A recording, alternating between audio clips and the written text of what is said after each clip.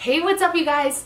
I'm Caitlin from Leave Me Alone Plants, and today we are getting into a topic that so many of you guys have been asking for the longest time, and that is grow lights. Now, I recently had a company, Haus Brights, reach out to me, and they were another inspiration for creating this video today. We'll talk more about them in a little bit, but overall today we're going to be going over the science of grow lights, some burning questions that you guys have had about grow lights, and then finally we will get into how I style grow lights in my home. So if any of those topics interest you, you can click to the exact time in the description down below, or keep on watching and we will get into it right now.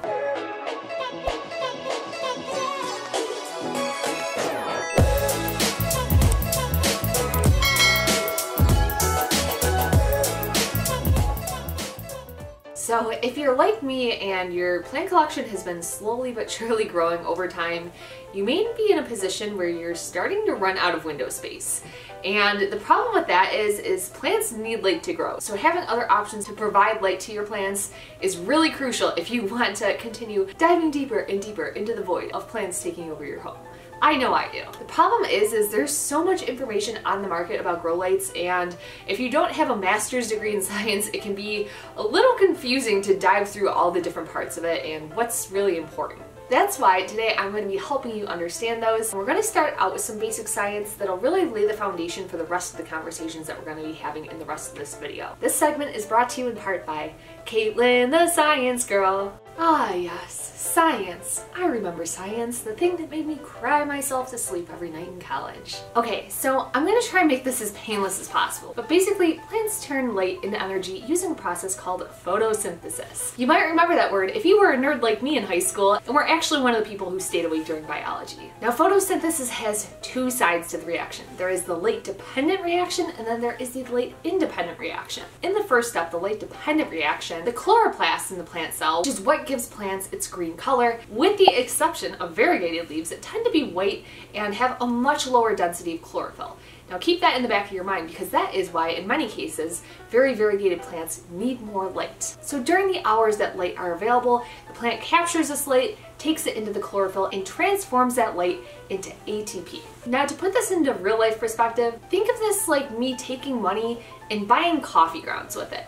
Just because the coffee grounds have energy in them themselves doesn't necessarily mean that I myself have energy just yet. I need to transform those coffee grounds into something that my body can absorb and take that energy in. That brings us into our second part of photosynthesis, the light-independent reaction. Now you might also know this reaction as the Kelvin cycle, or my favorite, the dark reaction. During this time, plant cell metabolizes that ATP into 3-GP, a carbon compound that can actually be used for energy by the plant. This allows the plant to do awesome things like unfurl its leaves or put out new growth. Or going back to our analogy, this would be like me taking those coffee grounds and transforming them into actual coffee that I therefore drink, and now I have energy.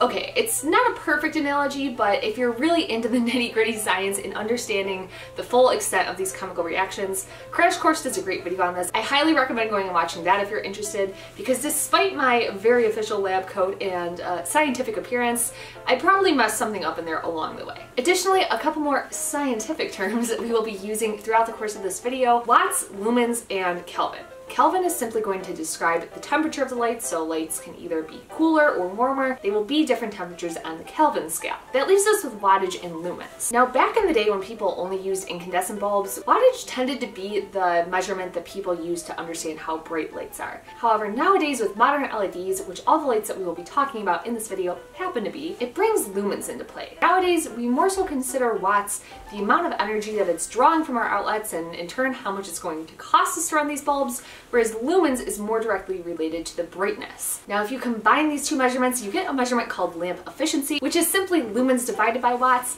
and it's a great way for you to be able to compare different light bulbs and understand how much bang you're getting for your buck. Okay, well at this point, these goggles on my head are killing me. I need to take them off. And that concludes today's episode of Caitlin the Science Girl. Okay, now that we've gotten the science portion out of the way, I want to get into some questions that people commonly have about grow lights, and I know that I had myself when I was buying my first one. So how long should you run your grow lights throughout the day? Well, it really depends on the specific plants that you have under your grow lights, but a standard rule of thumb is somewhere between 12 to 16 hours is typically seen as ideal for most plants. Well, what about just leaving them on for 24 hours? Does that work? And to that, I am going to give you an answer that I will be giving many times throughout this video, which is that it kind of depends on the plant. While studies show that some plants can do absolutely fine with 24 hours of light without getting any break, other plants need those periods of darkness to be able to metabolize that energy that we talked about earlier and go into that light independence cycle. Now, do note that for most plants, that light independence cycle is happening constantly all the time, even when light is hitting the plants. So in most cases,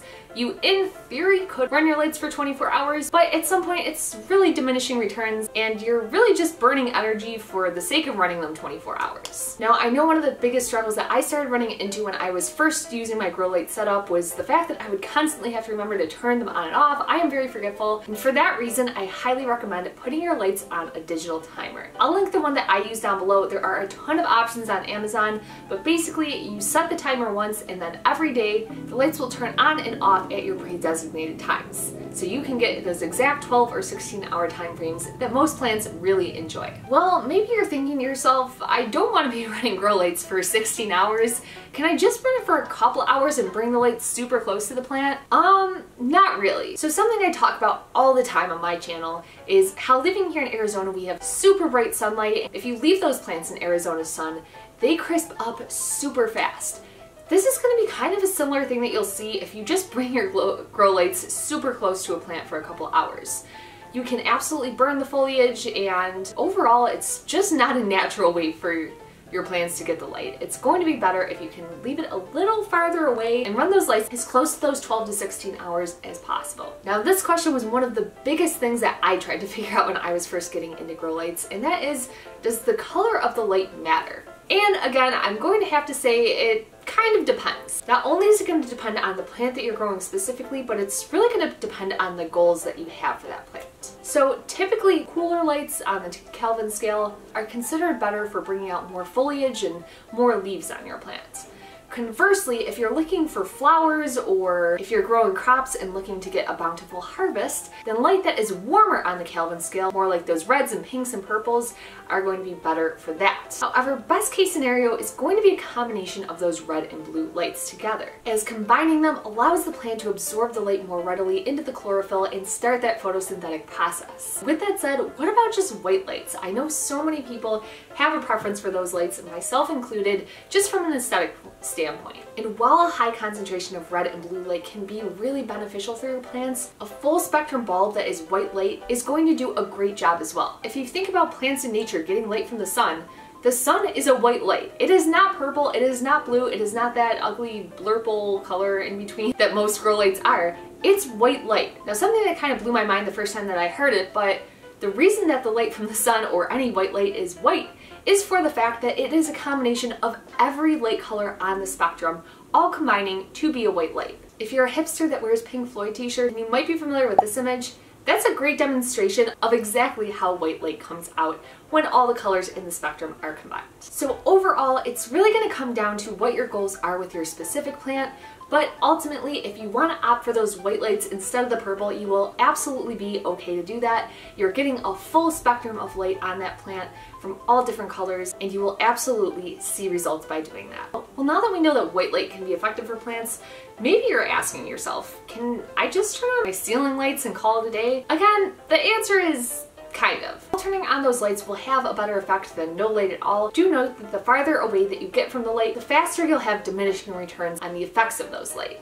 The light is going to be the most concentrated directly under the center of the light, and as you move outward in the radius, that light is going to be dimmer and weaker and less effective for your plants. So while it may help, it also may not be enough to fully supplement natural light for your plants. Now, all the lights I'm going to be discussing in this video today happen to all be LEDs, so you may be asking yourself, do I need to use LEDs for plants? And the answer to that is absolutely not. Personally, I opt for LEDs because they're inexpensive to run, they're easily accessible, and they aren't going to overheat, causing your plants to crisp up and burn. Now, those were the main questions that I had when I was first getting into grow lights, but of course, if you have other questions about them, drop them in the comments down below. Now, real quick in this video, I just wanted to introduce y'all to Haus Brights. Haus Brights was kind enough to reach out to me and send me their grow bulb, which I will unbox for you guys on camera. I've actually been using this grow light for a while now, but I just wanted to unbox it for dramatic effect. Ooh, Haus Brights is a small family-owned business and that specializes in grow lights for plants. Their grow lights come in 3 awesome colors. I opted to get the warm light, but you can also get them in a cooler light or a red and blue light that will be really great for blooms and flowers. All of their lights are full spectrum and 1200 lumens while only having a 20 wattage output, so you know that they'll be super efficient and aren't going to overheat on you. And if you're extra nerdy like myself and care about things like photosynthetic photon flux, these lights have a ppf rating of 140. Now the wonderful people over at Haus Brights didn't just want me to try out these lights, they also wanted you guys to try them out, and they are giving everyone a 10% discount. I will put the link down in the bio, so if you are interested, feel free to check them out. The final thing I wanted to talk about in today's video is something that I struggled with for a long time when I was first looking into grow lights, which is styling them in a way that is aesthetic. Now, I've said this many times in my videos before, but houseplants for me are of course very much a way to enjoy the hobby and take care of things and collect plants, but they're also part of my household decor.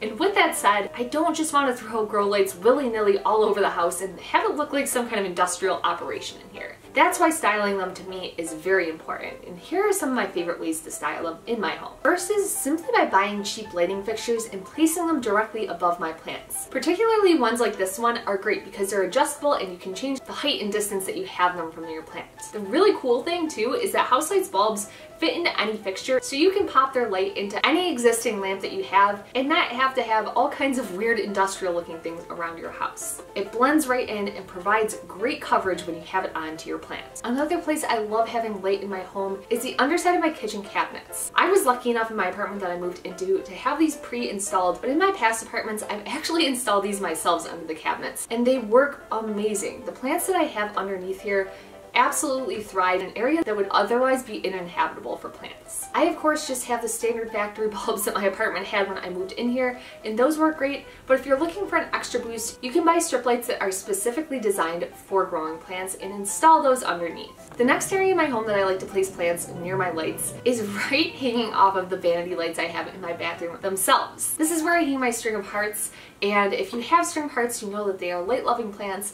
I was a little hesitant at first, but having my plants hanging right below these lights actually allows them to really thrive, and they've almost tripled in size since I have bought these plants. So if you have lights like this around your house and are looking for a place to put hanging plants, I highly recommend hanging a couple of them off your vanity lights if your significant other will let you get away with it. Finally, when I first got into grow lights, I bought a bunch of these purple clamp lights to put around my home. Now again, I personally don't love the look of having these just hanging all over my house, but something that I really enjoyed doing with these recently is placing them on the backside of my bookcases to backlight the plants that I have inside of them. This creates a super cool effect and once again is a great way to add light to spaces that would otherwise be uninhabitable by plants. Now I'm using these pre-clamped lights of course, but again you can use whatever you want, from normal bulbs to strip lights, whatever is easier for you. Okay, well I feel like I've been talking forever. This really wraps up everything that I wanted to talk about in regards to grow lights today. But as always, if you guys have questions that I did not answer in this video, please drop them in the comment section down below and I will do my very best to get back to you in a timely manner. If you found a portion of this video helpful, then please don't forget to hit that like button. And if you enjoyed watching, then also hit that subscribe button for more videos like this in the future. Finally, don't forget to visit Haus Brights' website at the link below to get 10% off your grow lights today. Thank you guys so much for watching and I hope to see you in the next video.